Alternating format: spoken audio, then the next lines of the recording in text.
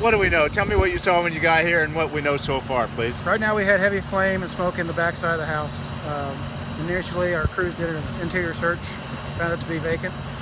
We did find one dead dog inside. We're still in the process of trying to determine an origin and cause. At this point we've got the fire under control. No injuries at this point, no casualties. We are still working on trying to isolate some small parts of the fire that are still burning inside, and we're continuing our operations at this point.